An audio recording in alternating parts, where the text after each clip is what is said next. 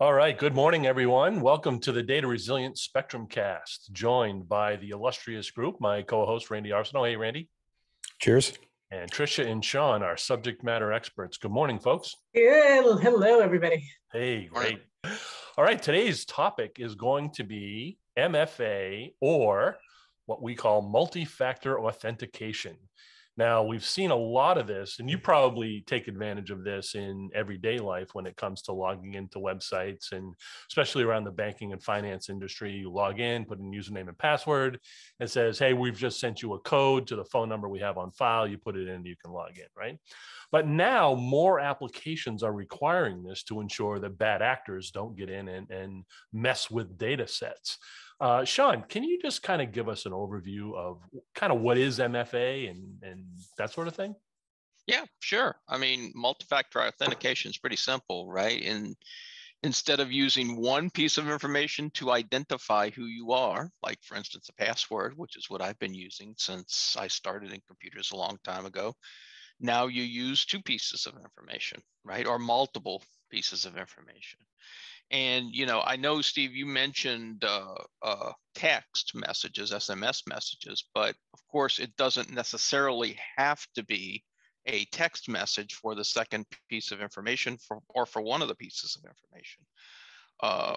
You can use facial recognition, you can use email, you can use, like back in the day when I first started in cryptography, RSA used to give out, and they probably still do, these little devices that generated a PIN code, right? And The basically secure you would ID have tag. a secure ID. Yeah. Did they change their name these days, or? I don't know. Actually, it's fun. That still exists. They're rarer now because the apps on the phones typically do the token management. Nowadays, it's mostly done in software, right? Yeah. But you know, you used to have a piece of hardware that generated this, and you would have to enter that to authenticate to a server.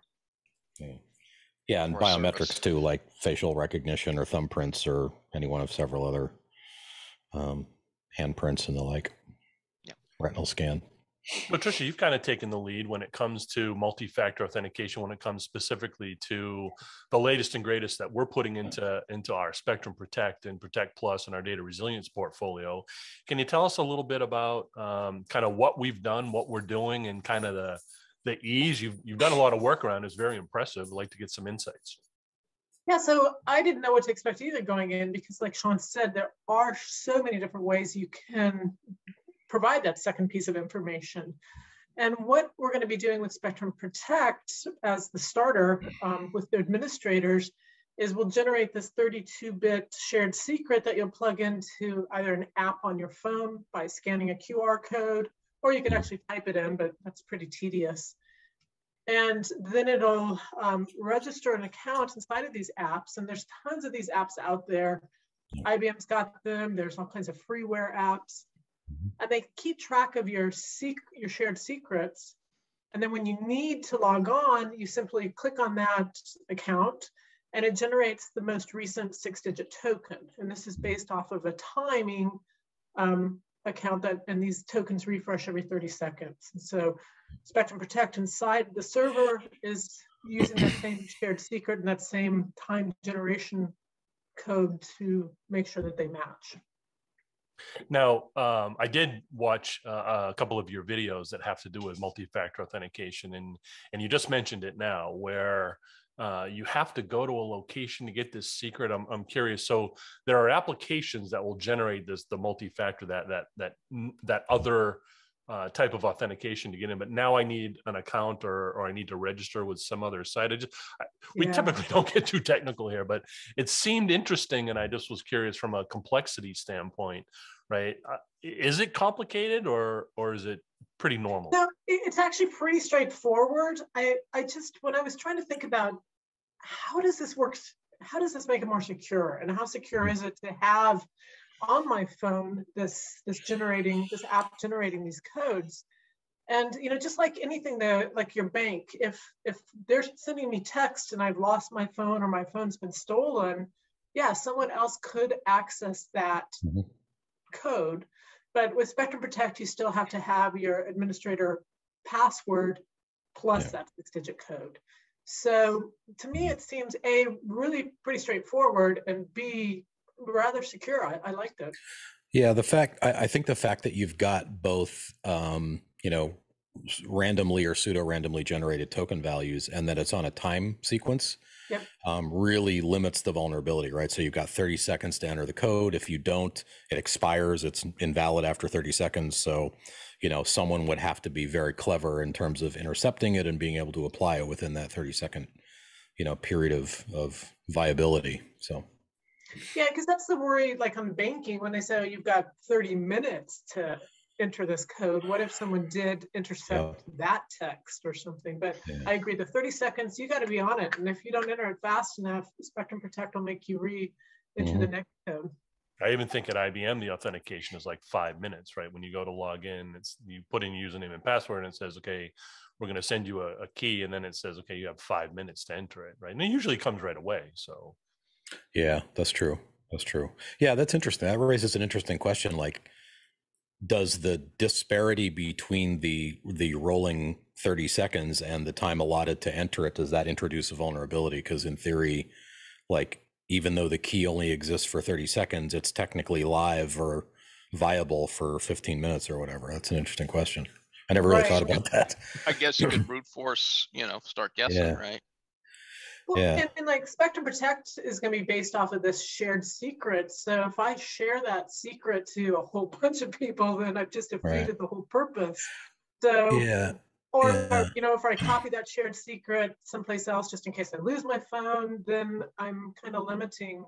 Yeah. Just like writing your password on a piece of paper and sticking it on your computer. Well, I mean, that kind of brings up an interesting discussion, and I've been saying this for a little while, but I think it's worth repeating, right? I used to recommend, whenever anybody would ask for this, I'd recommend, okay, take your application, one of which happened to be Spectrum Protect, and integrate it with Active Directory or LDAP, and usually they provide these facilities, right? But the problem with that is these facilities, which cover everything now, tend to be huge targets for attack, right? So it's the landscape is kind of shifting where it's almost more advantageous to have the smaller applications handle their own security in this way. Well, you've got, like Google Authenticator is very pervasive and free and super easy to use, right? So you've got a lot of these, corporations or services will utilize the standard, the sort of QR code standard, and you can record that token into Google Authenticator, and then, it's fast, it's easy, it's lightweight, it's pretty straightforward. But again, is it more vulnerable as a result of that? So. Yeah, and I know some companies even have concern about who's generating the initial secret. And so the things like Google Authenticator and other programs, you can generate your own secret, and like Spectrum Protect allows you to enter that if you don't want to use Spectrum Protect's shared secret. So I like that extra layer of paranoia. If you're there, hey, we can meet you there.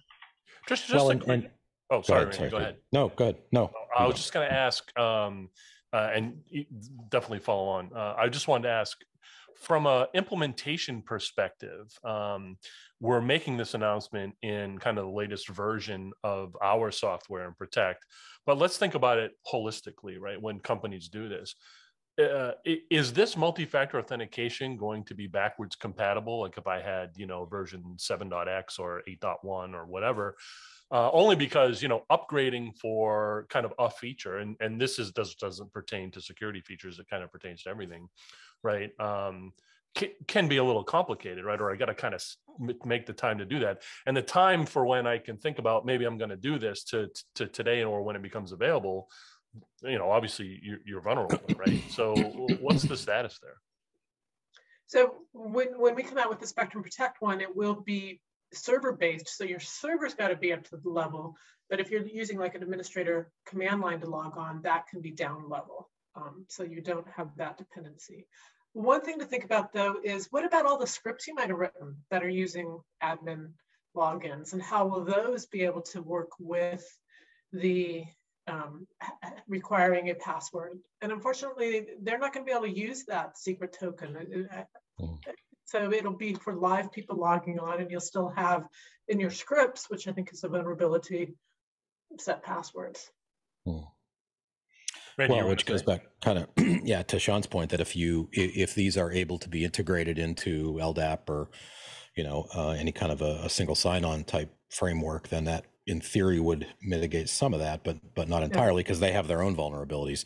I was actually kind of poking around a little bit in preparation for this call, and I came across an article talking about sort of the risks or some of the problems potentially that exist within multi-factor authentication. And one that I thought was interesting, I never really, again, considered it, was recycled phone numbers, right? So the fact that a lot of these are based on text messages, numbers, they're not supposed to be recycled, but they do occasionally get recycled. So you could theoretically have a situation where, you have an account, you have an access for a while, and you were using auto-generated text messages as your authentication key and token, and now somebody else has that number, and if they could figure out a way to make the connection there, that's one potential vulnerability, which is one of the reasons why a lot more apps are leveraging the security apps like Google Authenticate and others, just because it eliminates that risk. But the other factor is that it's not just the phone numbers that are problematic. I mean,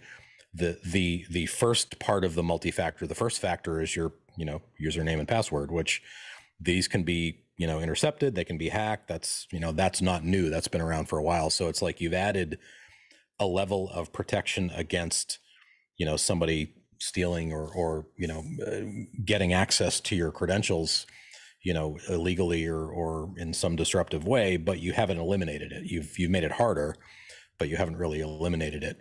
It seems like hardware-based solutions, like if you've got a what's it called, a trusted platform computing chip or something in your laptop or your phone or whatever, that uses a localized hardware encryption and a localized key management system, essentially, that kind of seems like where it's going to ultimately go. It's all going to be based on some kind of biometric or something that's going to require you, if somebody wants to crack your credentials, they'll have to do like the spy movie and like pull your eye out and stick it in front of the retinal scanner or something. So it's going to make it hopefully hard enough that it becomes effectively impossible or near impossible. But there's always going to be people clever enough to figure out how to get around it.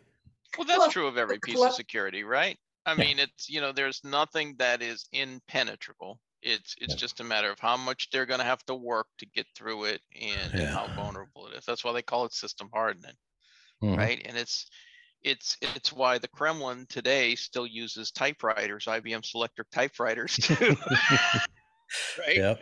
Because that's really hard to steal, right? Well, you got to go to Moscow to get your there's tech entrepreneurs who rely exclusively on handwritten notes for exactly that reason. Like they don't want to have a digital footprint. They don't want to have anything that can be compromised. So it's funny.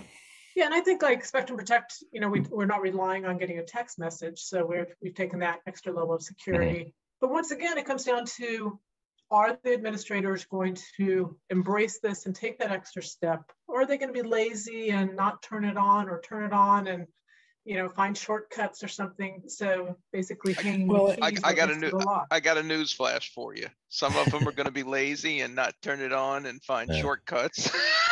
Well, it's the way of the world. Yeah, but I mean, a lot of companies now have much more, I don't want to say restrictive, but much more stringent policies around MFA, right? Like they sort of require that for apps of a certain class. Now, I don't know if data protection falls into that category, but I got to believe any company of any size is going to have a pretty strict mandate that says any, credentialed application requires some sort of MFA, but that's not true yet, I'm sure. But it does bring up, kind of thoughts, and we've already started touching on a couple of them, right? Is, you're going to mandate something, and then obviously someone in the company, because this happens all the time at every company, someone's going to say, well, we can't do that because, right? So, what are the downsides? And Randy, you mentioned a couple from the recycled phone numbers to your existing username and password. Tricia, you mentioned a couple that talked about, well, yeah, your scripts won't work, right? So then folks are going to start to say, well, if I can't do it there, what's the point of doing it?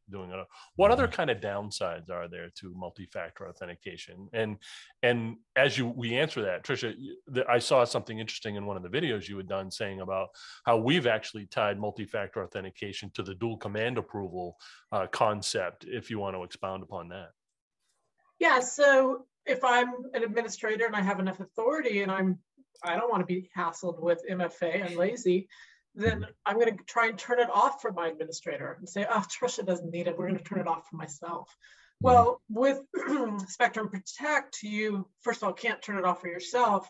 And secondly, even if I go, hey, Sean, turn it off for me, if your command approval is on, we would need two administrators to approve that. So you really have to get a couple people in cahoots with you to get it off. Sounds like Sean's trying to extort you for some cash. I would be looking for a good paycheck to yeah, of course. Yeah, I can do it for you. What's it worth to you? Yeah. How about other downsides that we can think of? Well, I mean, I suppose the obvious one is just convenience, right? I mean, people, especially if it's an application that you use frequently, like every time you log in, you have to go through this process. It adds time, it adds extra steps, which arguably it's a small price to pay for that security. But the reality is, from a user experience standpoint, people aren't going to like it. It also introduces another step. If you, let's say, like you get a new phone, right? Any of your stored security tokens have to be refreshed, and it's a whole thing you got to go through. So again, there's always a convenience price to be paid. So you got to balance the security aspect versus the inconvenience, as with a lot of these security things and practices, I guess. Great. Yeah. Another thing is, if you have the same administrator looking after multiple Spectrum Protect servers, you don't want to have multiple secrets for the same administrator on these servers. So you have to make sure you've set up either the ability, the Spectrum Protect can update all the administrators with the same name on different servers with the same secret, or you can do that manually, but you've got to make sure that that's in place. Good points. I think that's the advantage of using the apps, like the mobile apps, the authentication apps, is that they at least make it really easy. It's quick, it's straightforward. Very user-friendly. Scan that QR code. Although, the text message thing, at least on iPhone, I'm sure it's the same on Android, you have the ability to automatically copy and paste from your messages. So like you're putting in your authentication code. That is very convenient. Like that saves a couple of steps. So if the authentication apps could figure out a way to do that, that would be a step in the right direction. But yeah. And Randy, just from as we always take the spin on the wheel of misfortune, if we go back and think about it, anything we can tie to MFA, whether either they should have used it, obviously they probably should have, or they did use it and it didn't help them, anything we can tie to that? I mean, I would assume that any large scale data breach that involved some kind of phishing or social engineering or credential, access, where I believe at least some of them fall into that category. I mean, that's a pretty obvious one, right? So you could argue that had they been using MFA, the probability of that occurring would have been reduced, maybe not eliminated, but at least reduced. So there's tons of those, I guess. Great. So that's kind of an obvious one. Yeah. Tricia, Sean, any parting words besides just Spectrum Protect, but in general regarding MFA? Any thoughts, Sean? This is a good thing. It's moving forward, right? Well, we're going to take advantage of it. We're all going to we have to take advantage of it. We have no choice. Turn it on. Take one for the team. Yeah. And when you see the product, when it GAs here shortly, it's simple, it's easy, and it could really make a difference when it comes to security. Great. Team, thank you very much for participating this morning in the Data Resilience podcast. Everybody, I hope you have a great weekend, and we'll talk to you soon.